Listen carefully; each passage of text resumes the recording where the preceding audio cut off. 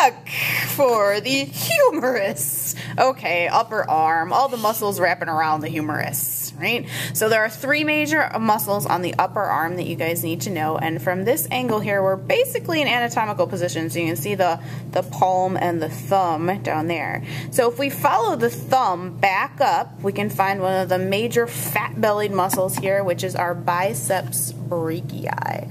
The biceps brachii along the brachial region, right? And bi is going to stand for 2. So at the top of our humerus, we have 2 heads that are going to attach at 2 places. Hey, Marsha. Hey, what? 2 heads are better than 1. Oh, don't we wish we could all use 2 heads at the same time? You guys bet you wish you did on the lab exams, right? Now, our biceps are going to have 2 origins up here, right, on the scapula. So if we look at the scapula, bring that out here, we're going to originate at the supraglenoid tubercle. Remember, that was at the top of the glenoid cavity, and the coracoid process of the scapula. So they are going to have 2 heads right there. Now, as we move down, we can see the insertion point of the biceps is going to be right at the elbow. Now, this is going to insert on the radius. So if you think about when you move your arm, it's going to attach at the radial tuberosity of the radius. And when you flex your biceps, you're going to be flexing the forearm, right? You're going to pull your thumb closer to your nose. And it will also help us to supinate the forearm and rotate that. So if we look underneath, kind of, sort of, the bicep, there's one little muscle that sits there called the brachialis.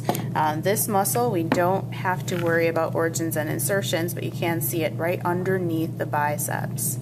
And as we continue rotating our arm to the posterior side, we can see the triceps. So the deltoid there at the top kind of feeds into our triceps, which will then hit the elbow joint. Right there, again, another synovial joint. Now the triceps has, triceps brachii. Make sure you include brachii on your lab exam, right?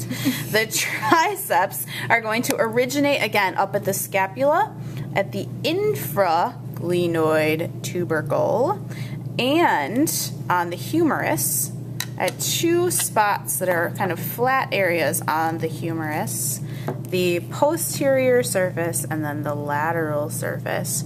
They'll just attach right in there and feed all the way down to the elbow, which is where our insertion point is, on the olecranon process of our ulna. So if you think about, you feel your elbow back there, the little bony part, that's going to be the spot where your triceps will attach. The olecranon process. And this is going to help us to extend both the arm and the forearm. So you think about, like, if you've ever done those tricep kickbacks, you're isolating your tricep. Okay, so I think we now get to move on to what both Corine and I feel is the most challenging part of the whole muscle area, is the forearm. So we will be back in a bit with